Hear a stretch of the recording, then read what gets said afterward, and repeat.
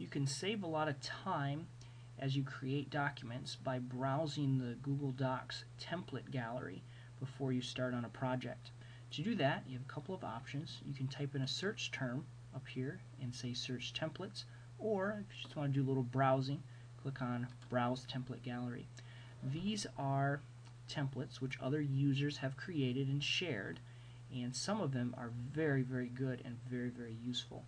You can see a whole bunch of categories here on the left side, and they have some specifically for students and teachers that you might find useful. You can see the list there, so if you're creating a calendar, don't create it from scratch. Use the template.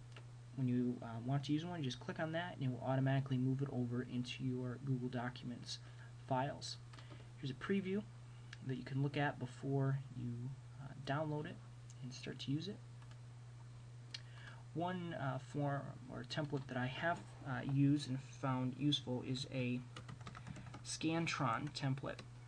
If you're a veteran teacher, you've probably used Scantrons at least a few times. And this is a digital Scantron. It's a self-grading form, and it's pretty neat. I've used it a couple times. It does take a little bit of advanced formulas in order to use it, but it does work, and it does grade questions, multiple choice questions for you. So that's one you might want to check out. So this is the Google Docs Template Gallery.